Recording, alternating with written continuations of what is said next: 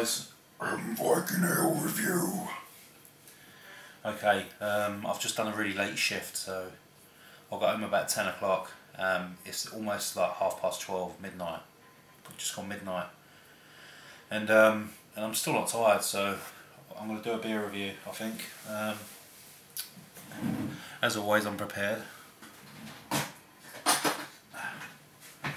Anyway, this beer review is going to be dedicated to a new beer reviewer. I think he's done about 11 reviews so far. He's a great little reviewer. I'll give a link to his channel. It's Stravale. He's based in Scotland, and he doesn't have a Scottish accent, so I'm assuming he's not a native. Anyway, yeah, he's a good little reviewer. He does it in the style of Hoggleys or Harlock, i.e. a bird's eye sort of, you know, just like from the first person view. And yeah, I just thought I find his channel really good, and I think he should get a few more hits.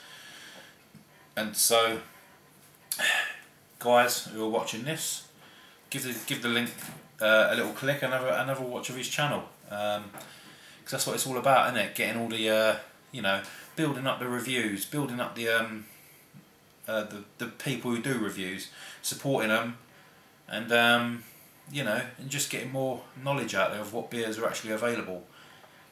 There's another guy who subscribes to my channel. He's called Eternity in Valhalla, and I've been trying for ages and ages to get him to do beer reviews, and I think he's just on the cusp of actually doing it, but yeah, I think he will eventually. Anyway, this is dedicated to Stravale, because he just done a festive beer review, and this is going to be my festive beer review. It's from the Hoggleys brewery, and it's Frosty Ferret.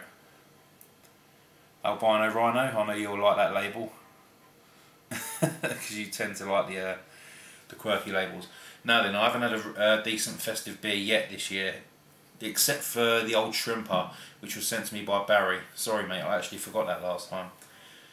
That was a winter beer, and it was so nice. Anyway, use my new glasses, reading glasses, and let's have a look at this one. It says Frosty Ferret is rich and spicy with the scents and tastes of Xmas. Frosty Ferret will add sparkle to the coldest and darkest winter days. It's 4.3% in volume, and it's from the Hoggleys brewery based in Northants. Have they got a website? No, doesn't say. It does say, camera says, "This is real ale." So, okay, let's give it a crack. Yeah, as I was saying before, the Old Shrimper Winter Ale. Oh, that was lovely. Check that review if you haven't seen it already.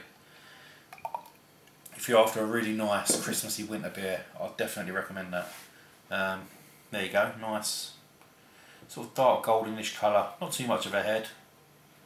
4.3%. It looks like it's got a little bit of legs on that. You can see the alcohol.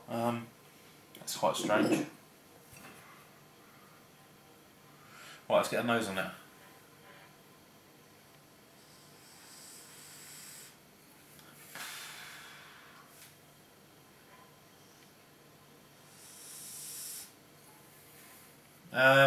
Getting a little bit of bitterness, also like a rubbery sort of smell.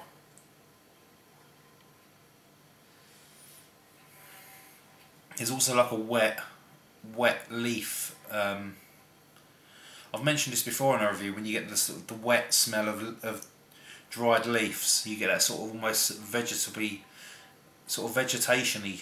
Oh God, I'm so crap at words. Almost like a mould sort of vegetable smell.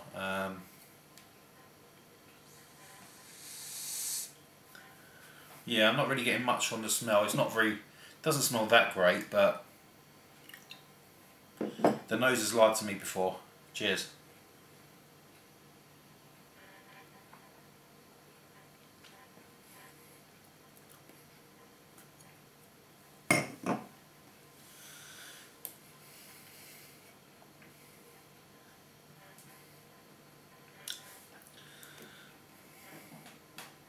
Ooh. Oh, I don't know if I like that.